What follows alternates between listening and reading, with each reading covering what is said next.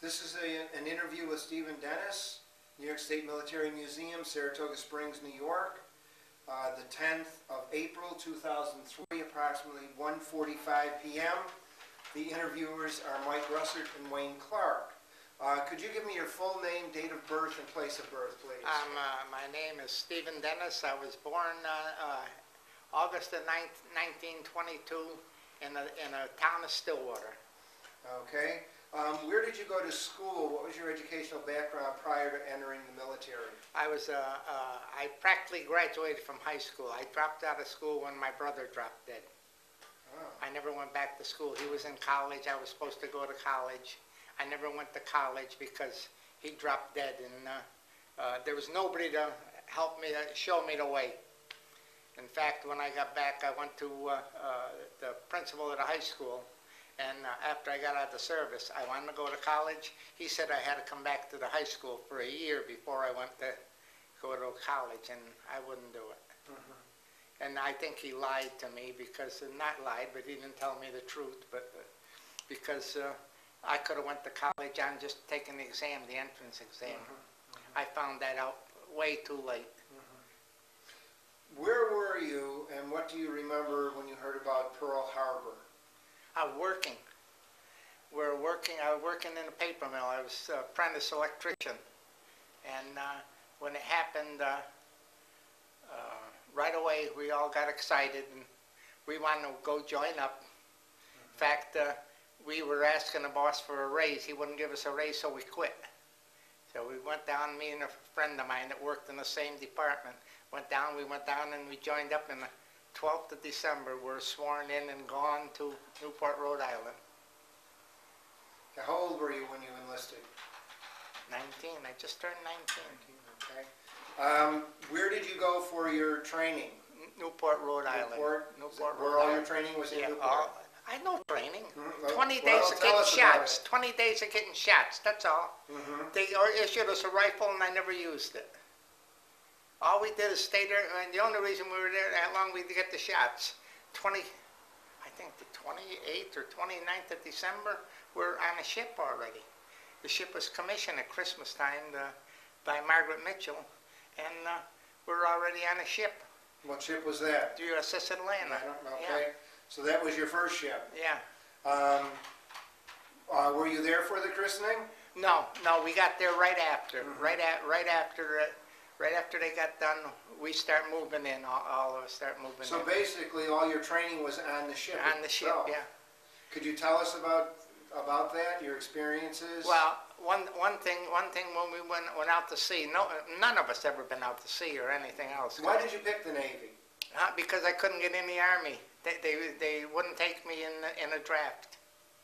They said I don't know what they said about it, but they wouldn't take me. I tried to volunteer for a draft. They wouldn't take me. Mm-hmm. So we went down and joined the Navy, and they took us. Mm-hmm. So you'd never been on a big ship or anything? No, I never been hardly anywhere. Mm-hmm. Best I ever was in a CC camp down in Yaphank, Long Island.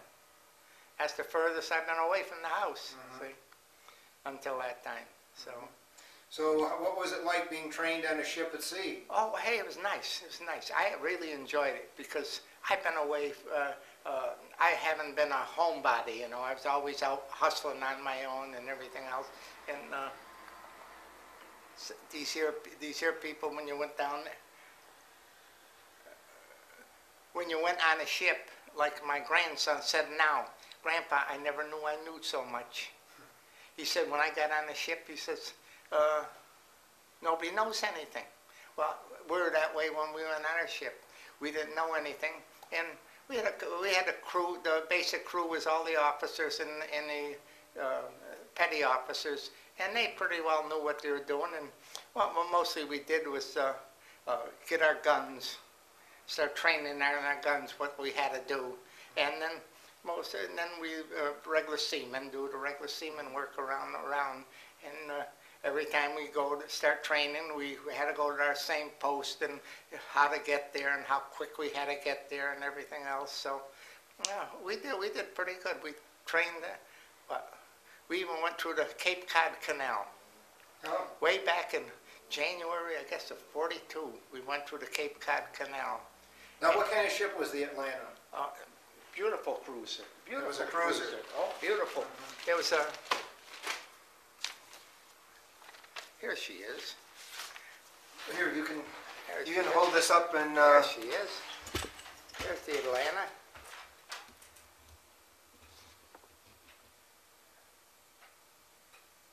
So where were you stationed on the ship? Upper handling room, which is right on the water line below the turret. Okay. We got the... Okay. We got it. Now, what was your what specific things did you do there? I took the powder out the can and sent the powder up. The powder come in the can. You had to take one turn off and take it out the can, and then you threw the can out and out into the kitchen. See? Mm-hmm. Well, mess hall, not kitchen, mess hall. See? And what happened to the can after that? Well, after everything was all over, we go pick them up. See?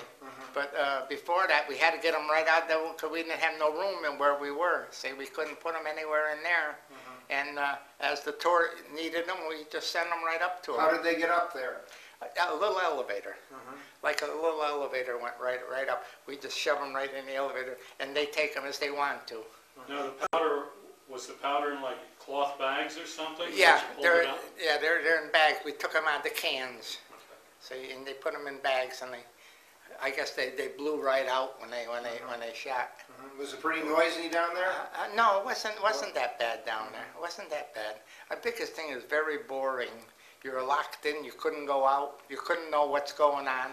You didn't know practically what time it was or anything else. Where are you? We didn't even know where we were.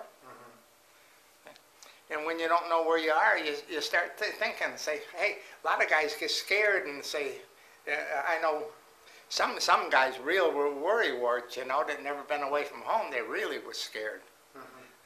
But hey, it wasn't that bad, and it wasn't bad until somebody died. When you see somebody die, then it's a completely different story. Until then, it was fun, shooting at the Japs all the time. And when we got we were artillery for the Marines when we invaded Guadalcanal, after we got out of the Battle of Midway. Now, why don't you tell us about the Battle of Midway? Oh, Battle of Midway, we didn't fire a shot. We're at the carrier Hornet. They didn't even know we were there. They thought the other three carriers were there. See? And we're with the Hornet, and we're with Torpedo Squadron 9. We're one of the few ships that were able to pick up the pilots if they landed and catch up to the ships without them slowing down. See? So none of them ever come back. So all we did is just hug the Hornet, and in case anybody come, we're AA cruiser, what they called an AA cruiser. What does that mean? We had 3 turrets in front, 3 turrets in back, and all guns on the side. Everything else were protection for any kind of a ship that we went against. That was our big gun, is the 5-inch. See? And they had timers on the end. Plane was so high, the computer could get a hold of it, and they'd set the timing on it automatically, and it exploded at a certain height in the air. See, so it's always a different height, no matter where you're shooting. See, so Did you ever work on other guns besides being down in the powder room? Yeah, I was on what they call a pom-pom gun, a 1.1, and them things here, they got so sensitive on the end that a raindrop would explode the shell. See?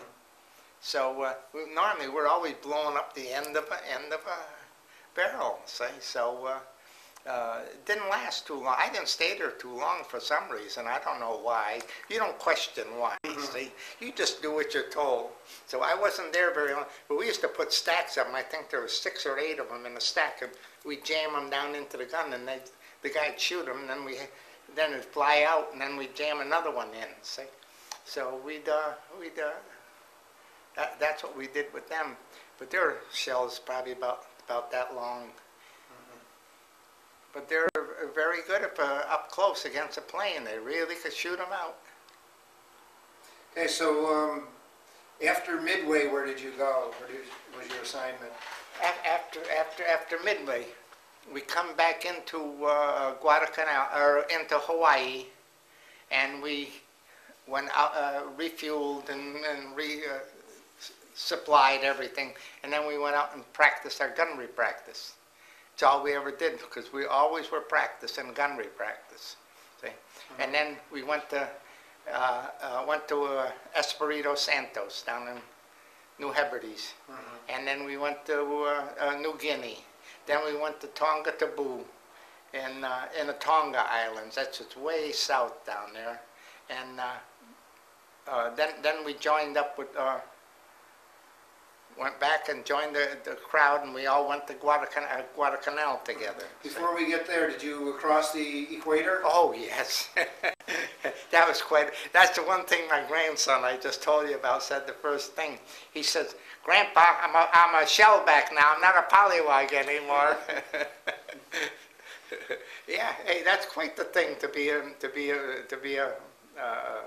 across the equator. Because I talk to some people right now that were in for 3 or 4 years and they never crossed the equator. See, so in the same way as when the thing I sent you across the international date line.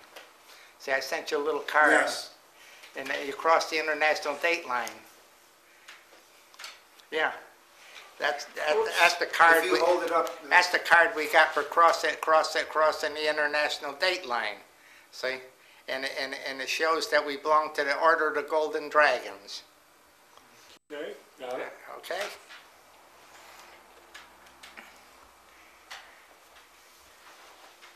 Okay, so you went to Guadalcanal. What? Yeah, and we patrolled out there all the time. We were. No, you said something about artillery for the Marines there. Well, after okay. they unloaded, see, and Japs were still coming in, see, still coming in, and they were running out of a lot of stuff at Guadalcanal. So we used to patrol the coast up and down, and where the Marines needed artillery, we'd start shooting. Okay. See, so we come under the command of our Admiral.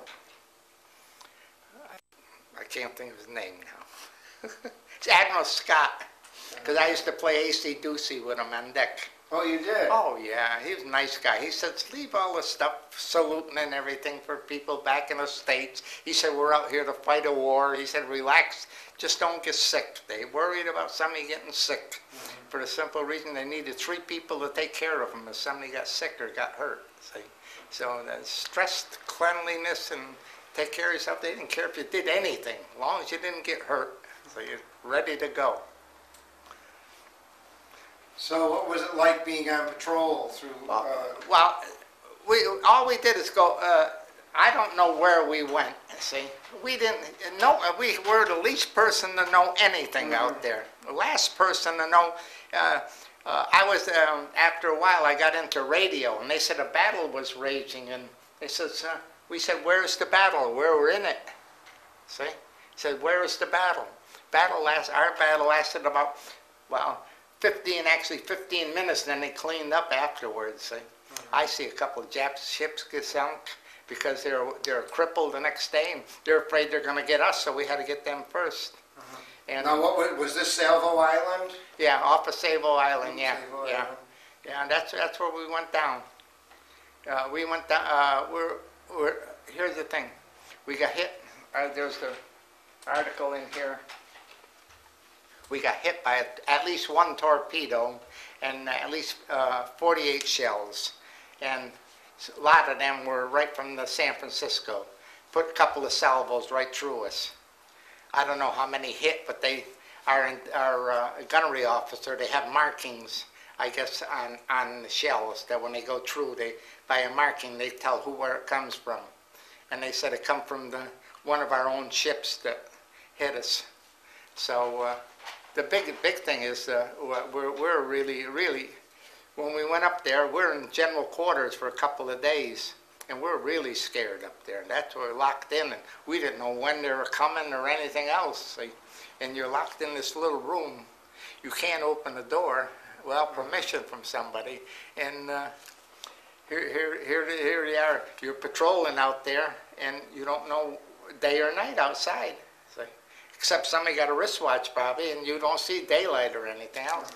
But we were hugging the shore when we got sunk, see, we're hugging the shore, and the only way they see us, Jap battleship come in and start shelling the place, and the flashes from the gun, they spotted us.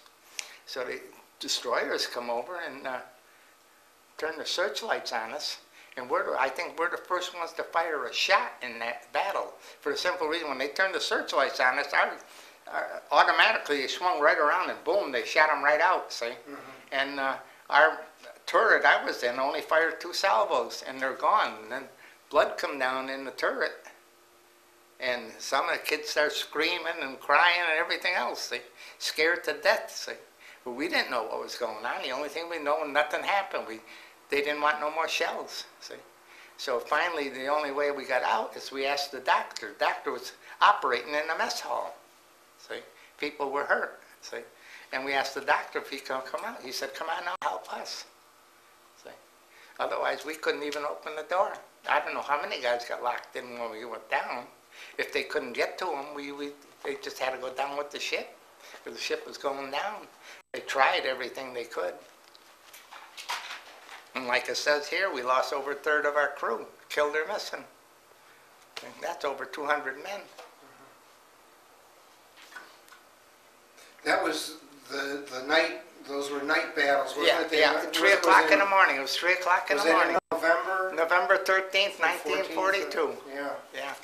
Okay. And the ship was, well, in December, it would have been a year old. It was not even 11 months old. Now, did you lose power? Was it your ship or was it the San Francisco? No, we lost all our power from the torpedo. Yeah, we had auxiliary power for one 5-inch gun at the fantail, and at the 5-inch gun here, one plane start coming over and they start shooting at it by hand, almost instead of automatic. Everything was being done by hand, and they warded it off.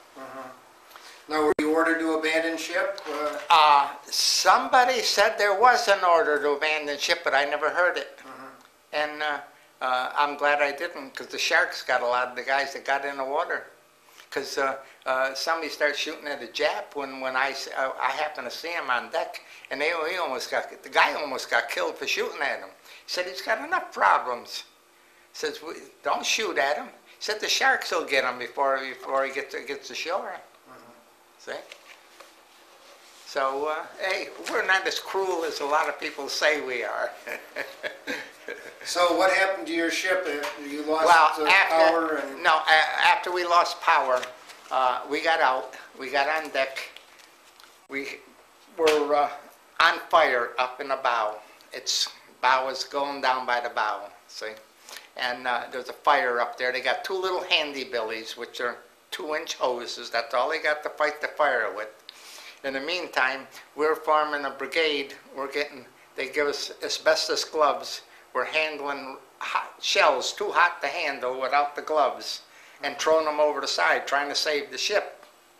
But the ship started going down too fast, and they were worried about the Japs getting a hold of it. It was drifting towards the beach.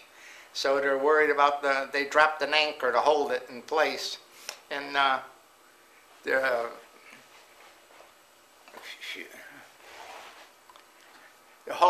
hold it in place, see, and we're throwing these shells over, and finally it still kept going down. The ship kept going down, and there was no hope of saving it, and they didn't want to take no chance of the Jap getting it, because we were a brand new ship. We're 10 months old, see, and it was a brand new ship, so I guess the captain got permission from somebody to do what he wanted. Now, you had a lot of sophisticated radar equipment. Oh yeah, we had good radar equipment on the ship. Yeah, we had everything good. We knew the Japs were coming, but they didn't know we were there. In fact, battleship opened fire at us at 1,600 yards. That's how close we were, and that's how come I'm still here. They couldn't get down low enough to get me in the upper handling room. See, and it made a big difference. Made a big difference. So how did the ship sink? Well, the boats from Guadalcanal come out and got us. And guess what? There's some Marines sitting there checking every boat as it comes in, seeing if I got off.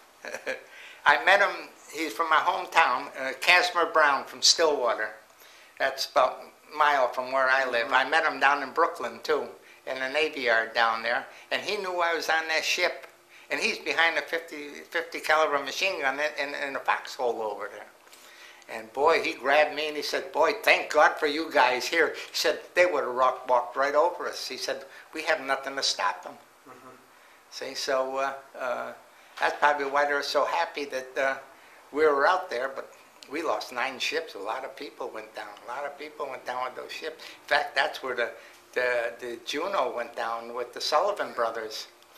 They took us in tow, and they're towing us away from the shore at first. And before we start sinking too fast, and they let us go and grab the Juno. They took the Juno out, and there's a Jap submarine out there. Put a fish in them, and it blew them right up. Do you know how deep the water was that the ship sank in? 400 fathoms, I guess. 400 fathoms. Deep. Yeah, that's what the reports. See, we don't know anything. In fact, I got all the reports from my congressman, Sweeney. He got everything for me. I told him, I says, someday my grandkids are going to ask me, what did I do in the service? I could tell them, but they said, I want to read it. See? So that's why I got all this here stuff from Sweeney. Sweeney got it all for me. So after you went ashore, where did you go? In the foxhole. Because some of them ships that were damaged out there, the battleship, there was 2 battleships in a battle out there. Them battleships got damaged. They couldn't go. So they're pumping their shells in anywhere they could shoot. And you want to get scared sometime. Get a 16-inch gun with a shell going over your head. Hear a whistle go by. But anyway, the Marines used to run up way deep in the woods. I guess they may have things set, and they used to burn oil cans, you know, have old oil and everything else. They used to light it and burn it and think they're hitting something, and they'd fire up towards where they were hitting something, see? And when they fired more, they'd start more fires up there, see? So, hey, I survived after 4 days, and then they took us down to Noumea, down to New Caledonia. Put us out in the woods, out in the tents. Nobody even knew where we were. We were down in New Caledonia someplace. We didn't know. Nobody knew. You couldn't go anywhere. You couldn't do anything. Just wait, see? And right now, I think of all these kids in school where they talk about psychiatrists. If you need a psychiatrist, you need them down there, see? And not in the schools like they have here, see? And hey, we survived. Some kids went batty. A couple of them went batty, but I guess they expect that for somebody that's never been away and never been babied. Especially the kids that have been babied all their life is the ones that had a lot of trouble. But other guys got along good. Then after 3 weeks down there, suffering, we all thought we were waiting to go home, see? Go back, get another ship. Hey, after 3 weeks, they said, you're going up in the PT boats. I said, where the heck is that? I said, that's just further up north from where you are now, see? So I go up the PT boats. And we get up there, and it's on Talagi. That's across from Guadalcanal. So we're up there every night. Wash machine, Charlie'd come down and bomb us. Every single night. At least one bomb would drop somewhere, you know, just to more annoy us. And then we hear Tokyo Rose on the radio telling us everything that's going to happen to us, like this dictator now over here in Saddam telling everything, you know, how everything is rosy. She did the same thing. So I was loading, I was seaman, I was loading gasoline in the boat, you know, and everything else. And all of a sudden, this one day, the guy come up to me, he says, you Steve Dennis? I said, yeah. He said, you're radium in 3rd class today. I said, I don't even know how to turn on the radio. He said, you're the only guy in the base knows how to type. So he said, get going. So that's how I become a radioman. Not because I wanted to or anything, because I was forced to. But anyway, I got in the radio shack, and well, I hear all these guys coming in, and they'd all have to get their reports up before they went out on patrol, you know. And first thing you know, after I'm there a while, Whizzer White, the Supreme Court Justice, gets a desk next to me. Oh. See? So he sits there and he sends messages. You know, he wants a message to go out to the guys, and I'd have to bring it into the commander, which is Commander Calvert, and he'd say, who wrote this? I say, Mr. White. He said, well, you know what you want to do? Go back and have him tell you what he wants to say, and you say it so them guys out there could understand what he's talking about. Because he was a Rhodes Scholar. See, he was a Rhodes Scholar. He was the All-American football player from Colorado. So anyway, I knew him probably about a month, or maybe 2 months, till the bomb hit the Radio Shack. After the bomb hit the Radio Shack, I never seen that man again. See, I never see the president either after that. Oh, you saw him prior to that, Jack? Oh yeah. His boat was there. He made booze on his boat, distilled the alcohol and everything else, like everybody else did on the boat. He was a regular guy. He liked to fool around with. Yeah, we used to, well, we're up there, and you know how they have, I don't know if you guys were in the service or not, but anyway, they had working parties all the time when you go for supplies. Mm-hmm. So the chief would come around, he says, you, come on with me. We're going to get some stuff now. When I say this, you do this. So he'd say, 10 cases of prune juice, you get grapefruit juice. 10 cases of orange juice, you get grapefruit juice. Because we had to put the alcohol in it. And that's what kept all the guys calm. In fact, we had one guy that was a first-class machinist mate. His job was to just distill the stuff, so everybody wouldn't have a still all over the place, because everybody had a still on every boat and everything else. See? And they're afraid, well, somebody get hurt. But they had this one guy do it all, and they give everybody a little bit. But as long as you behaved, you know, and didn't go way out. They didn't say anything, but I guess it calmed everybody down. But I was so there. What did you think of Kennedy at all? Did you get to know him there? At the time, he was just a regular guy. He was just a guy. Kelly was there. Kelly was the guy that with the guy coming from the Philippines. He was there. See, and him. Remember Kelly and Buckley in the Philippines got MacArthur out. Well, Kelly was there, and he got all the attention. Not Kennedy. See, Kennedy didn't get no attention till the destroyer run through him. I was on the radio at the time. We just reported him missing. We didn't know if it was what happened or anything. It's just a normal thing that he didn't answer the call or whatever he's supposed to do. You know, he didn't answer. So, what do you think of a destroyer going through a PT boat? I think it's his fault. You never should, for the way them boats run, should have never happened. But everybody does something wrong at some time or another. Did you ever see him after he was rescued? No, I never seen him after he was rescued. No. And another thing, I see the governor of South Dakota, Joe Foss, shot down 7 planes in 7 minutes right over our heads. Really? Protecting us. And we used to watch some of them battles in the area, you know, right from where we were. Because we had choice seats.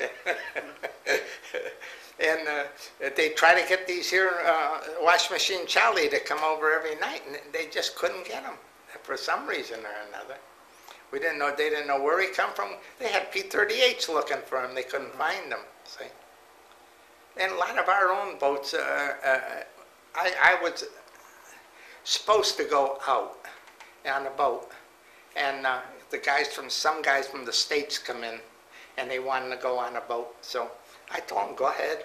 That's why I was loading gasoline, because I let them guys go on a boat out on patrol. See. So you never were on a PT boat as I was patrol? Not on patrol, no, but I was on a PT boat a lot because we went to Guadalcanal a lot, and I rode across on there a lot. We went over for supplies and different things we needed, and I rode it on a lot, but I never went out on patrol for a simple reason. Other guys wanted to go, and I seen my share of the action. I said, I know what it's like, see, so I said, hey, Maybe that's why I'm still here. But anyway, we got so bad over there, guys were trying to get malaria to go home. That's how bad it was in Guadalcanal. And you had scorpions all over the place. I got bit twice by a scorpion. And a guy gave me 2 shots of morphine and it still didn't calm me down. That's how tough it was. But if you got malaria 3 times, you automatically get sent home. And you had to take Atabrin when you ate. And the doctor would put it right in your mouth and make sure you took it, see? And then after a while, they start putting it in the food even, because the guys didn't want to take it, see? But hey, I didn't care one way or another about it. I says, hey, if I'm going to get it, I'll get it. If I ain't going to get it, all right, see? But I was in there almost 2 years in PT boats right after that. And then I got transferred back to the States. I got into Treasure Island, where I could give you my pass, see? Oh, I yes. showed you the pass from Treasure Island, see? This is a Liberty Pass from Treasure Island. We kept it. It was a perpetual Liberty Pass.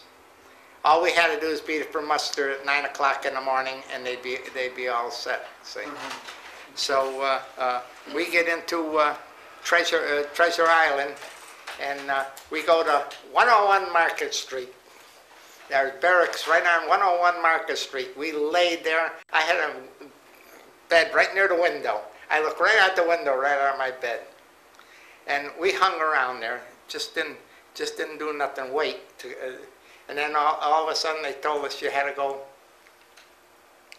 They transferred us over to Norfolk, Virginia. We're going to go get a ship that's being built up in Maine, the USS Shannon. It's a destroyer. And in the meantime, I got a slip for all my clothes that I lost when the ship went down. See?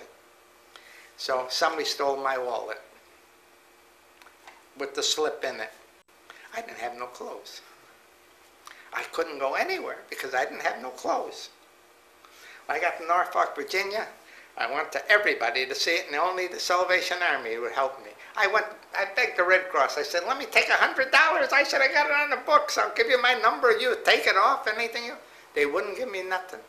Salvation Army, the only one give me enough to let me out to go to get enough clothes so I could get transferred back to the ship that I was supposed to go on. Otherwise, I would have been stuck right in the place. See?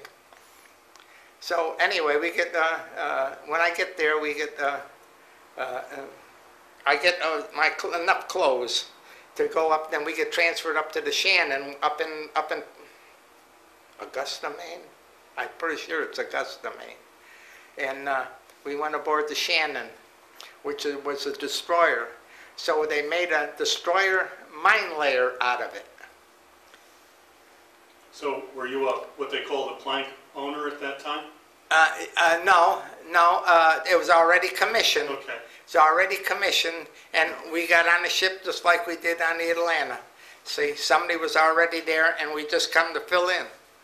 So I get on the ship, and they tell me, go copy code. I said, I don't know no code. And so I says, they said, what do you mean you don't know? How'd you get the rate? I said, they give it to me. So I got into voice communication after that. They needed voice communication, so I got into voice communication after that. So I broke code. When Ultra Secret message would come for the captain, he'd give me the code. I'd go in the room, I'd break it down. Him and I are the only one would know what's going on in the message. See, after he got the message, he'd either tear it up, or if it was really important, he'd tear it up so nobody else would see it. See, and I learned not to say anything. See, I didn't know nothing. I didn't know nobody's last name or anything else. They said learn to forget in case anything happens. You could forget. See, but anyway, we on that Shannon. We come over, we come back down to Norfolk, and then we went to Bermuda. We went to Bermuda, and we shakedown cruise, you know, it was. And when they got the mines on, we spent 6 weeks off of Cape Hatteras looking for a storm, and we couldn't find one. And that's the stormiest place around, anywhere you go. But there's never one big enough. So anyway, I got sick after that. I got tonsils. My tonsils, I had tonsils yet, and I don't know if they got infected somehow or not. But when we started going overseas, back over the Pacific, and they stopped at Charleston, South Carolina, I got dumped into the hospital. So when they took out my tonsils, I couldn't get back on the ship in time. So I was in that hospital 3 weeks with infected throat, see. And after that, I think the ship come over from Europe, the Ancon. That's how I got aboard the Ancon. They put me aboard the Ancon, which was a communication ship. So I went back overseas again on the Ancon, and we ended up in Subic Bay in the Philippines.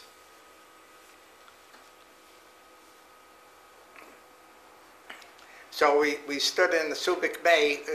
We're actually a command ship. We're planning the invasion of Okinawa off the ship, because our ship, we made all the maps and everything else for all the other ships, and all the everything that they needed we made aboard the ship, and we had reporters on the ship. That's where our ship was. In fact, when we got up to sign the peace treaty, we had about 100-something reporters on the ship. But anyway, we went to Okinawa. There we invaded Okinawa, and we were the command ship. We had, I think, Admiral Spruance on I don't remember exactly which one, but we had Admiral Spruance on board. But anyway, I was in charge of voice communication for the Admiral on the ship. And here all these action going around all over the place, and all the officers would come in and pick up the phone and say something, lay down the phone. The guy stayed there, and nobody knew what he said and what he was doing or anything else. See? And you can't say nothing to an officer. So the commander, he was a big guy. He come in, he was on the Admiral's staff. He says, "What's going on?" I told him, I says, "Officers." I said, "I can't say boo to an officer." I says, "I don't care what it is. I don't care what they do. I can't stop them. I could tell the men what to do, but I can't tell the officer what to do." See? So he sat there a while, and he seen what they were doing. He says, "What do you have to do to straighten it out?" So I says, "Put a sign on that door. Nobody comes in here without my permission, or whoever's in charge." See, at the Radio Shack at the time. Wow, he said, 3 days he come down. He said, the Admiral's big grin on his face, and he said he had a big grin. The Admiral wasn't hollering at him anymore. See.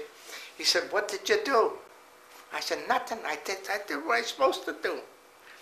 Get the reports from all these people who are running out of fuel and out of food and out of ammunition and everything else. See, all the ones that were doing it." And then the kamikaze come. Kamikazes start hitting us, and we're an old presidential line ship. In fact, here's a picture of it.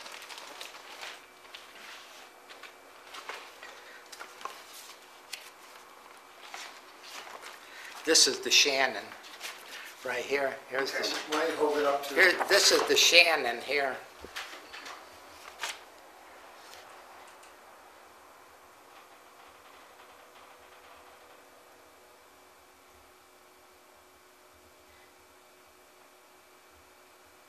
Okay, got it.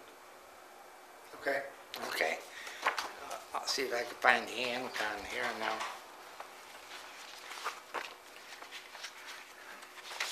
This is the Ancon. This is the communication ship that where I was on when we invaded Okinawa. Okay. Okay? Yep. Then after that, after the invasion of Okinawa, we come back, and we back in Subic Bay. Now, were you attacked at all by kamikazes? Were you under any attack? We surrounded. We're the command ship. We surrounded ourselves with everything, so they'd get everybody before they got us. See, so we're pretty safe, and none even come close to us. See, Did you ever see a ship get hit with kamikaze? No, never seen a ship get hit. I seen a ship get sunk at Guadalcanal. I seen a couple of them get sunk by the Portland shooting and finishing off some of the destroyers that were damaged over there. But that's the only time I ever seen a ship get sunk. But anyway, we come back to Subic Bay, and that was Easter Sunday that we invaded Okinawa. And this was around June or July, and everything stopped on the ship. Nobody was doing nothing. Everybody wondering what's going on. See, when they stopped making they're making all the maps to invade Japan. See, getting everything ready to invade Japan, and all of a sudden, we hear the atomic bombs went off. See, and well, then we knew why everybody stopped, because the guys on the ship says even that they would never invade Japan for a simple reason that they didn't want to shoot the women and kids. That's all was left in Japan.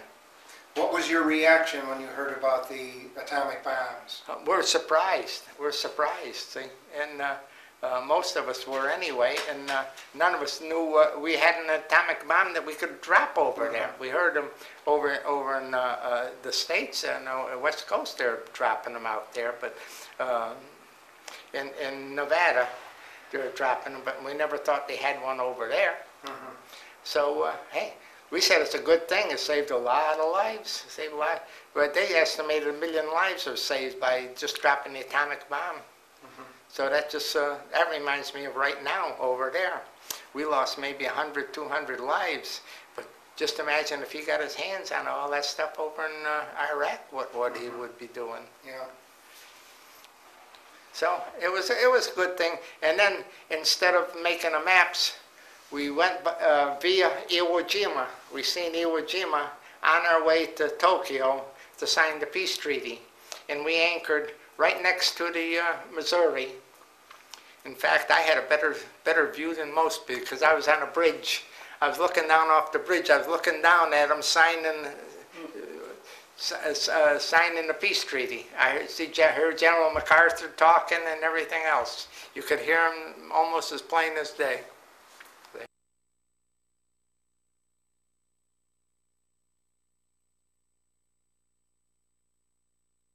But one thing I never seen in pictures was just soon as Wainwright signed, a plane was overhead, and it was just like a hive of bees coming over. Every plane in the area was coming right over, and when that first plane was right overhead, that's when Wainwright started signing that peace treaty. See, and I never seen a picture of it until Mr. Sullivan, the one that did everything in mechanical, the people, the handicapped person, he got a picture of it for me to show me what it looked like. I said, I seen the plane. I said, I know it's out there, but I never seen it anywhere. So, so anyway, after that, after they signed the peace treaty, I was on a teletype. I sent all the reporters, they give me the order to put the stuff on the desk there and put in what order, and I type it all out on the tape and send it all back via Guam to San Francisco and all the UP and AP and Associated Press and the Reuters or over in England and everything else. They all got it all on the tape. So we had a lot of reporters on the ship, and they all wanted this stuff to go, but I had to take it in order with my commanding officer would tell me what to do. But then right after that, we had so many points that they got us right off the ship, shipped us to Guam and sent us home. We signed the peace treaty on September 2nd. I didn't get home until November the 25th.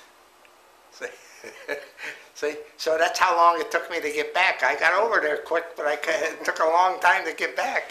How did you get back? Well, they shipped us down to Guam, and we stayed there a while, and then they shipped us to San Francisco, and we stayed there a while. Then they threw us on a troop train with a bunch of Army guys, and we come across country on a troop train. In fact, the train broke down in Salt Lake City, and we run out of food by the time we got to Chicago, and we ended up in Lido Beach down in New York, and I got discharged. Did you ever, when you returned, did you ever make use of the GI Bill? No, no. Never. I wanted to go to college, like Yes, I told remember you. saying that. Once I couldn't go to college, I didn't want nothing. Because I went and got married instead, and then when you get married, you had to get a job, and you just hustling all the time to get everything that you wanted. You know, you're starting a home and everything else. And once I started that, if I had a chance, I would have used it to go, but Did you ever use that 5220 club? no. No, I never. I went right to work. I went right to work. I had a job waiting for me. What did you do? Electrician. Okay, yes, you Yeah, said I you were told you. training. They Yes, had to okay. take me back. See, so they took me back, and but one thing is, when I was a Republican committee man, and they wanted to make me a trustee at Syracuse University, at the College of Forestry. See, Really? well, I was a union officer, and I was a Republican, which was odd, you know, to be Republican and a union officer, see. But anyway, when you got 3 kids, you can't visualize what could happen to you, see. And the company didn't like me because I was a union officer, see. And I told the guy, I said, hey, I got 3 kids to think about. I said, I'd love to have went out there. I said, but if I start taking too much time off, I'm liable to get fired because they don't want me there. So, Do you want to have him hold that one Yes. photograph up? Could you tell us when that was taken? this was taken in 1940, about 1943. Okay, can you hold that closer to you? All right. I'm getting a lot of glare off of it, that's why. Okay. Did you join any veterans organizations? Yes. I joined the American Legion first, in fact, down in Mechanicville, and what we call Riverside now. I got the first load of wood and everything else to help build that Legion Hall down there. Did you? Okay. Okay. But when these people here in North Korea, when this ship surrendered up there to the North Koreans, I forgot the name of the ship. Pueblo, yeah. When they surrendered, and then they're honored by the American Legion, I quit them. I walked right away from the American Legion. I joined the VFW, and I've been in there ever since. Did you ever stay in contact with anyone that you were in the service with? They had loads of reunions and everything else. And here, I wake up at night. My wife says I'm screaming and kicking her. All she has to do is say everything's all right, hits me and say everything's all right, and I go back to sleep. I've been doing that for over 60 years now, see. And I didn't want to go and, when you go back, you're talking about everybody that's dead, see. And it gets to me after a while when you start talking about dead, see. And so that's why I didn't go to, and then besides, my wife was not one to want to go to all these places. See, I would have went, but they even had one in England, had one in Hawaii, you know, on the Ancon especially, they had one. But the other one didn't have, the Atlanta didn't have enough people to have a reunion. See. So in fact, they had one here in Albany, and I didn't even go because my brother-in-law had cancer. I had to keep taking him for treatments all the time. See, and right at that time, a guy from around Boston called me, asked me, wanted to talk to me, and I wasn't home at the time, and he asked me how I was. You know, he said he's busy. He said his brother-in-law has cancer. He's taking him to the hospital all the time. He ain't got time to come anywhere, go anywhere. See, so everything happened. Just that timing was wrong, and so many things in my life. It wasn't even funny. But I must be doing something right. I'm 80 years old now, and I'm still here. How do you think your time in the service affected your life? Oh, way different. Completely different attitude after I got walked off of that ship without a scratch. Nothing was ever going to happen to me. I'm not even going to die anymore. See? Because the guy didn't want me there. That was the time to take me, because he took a lot of people there. And I must have been doing something right, because he didn't. I'm here. Okay, well, thank you very much. How was it? That was very good. Very good. Oh. Very good.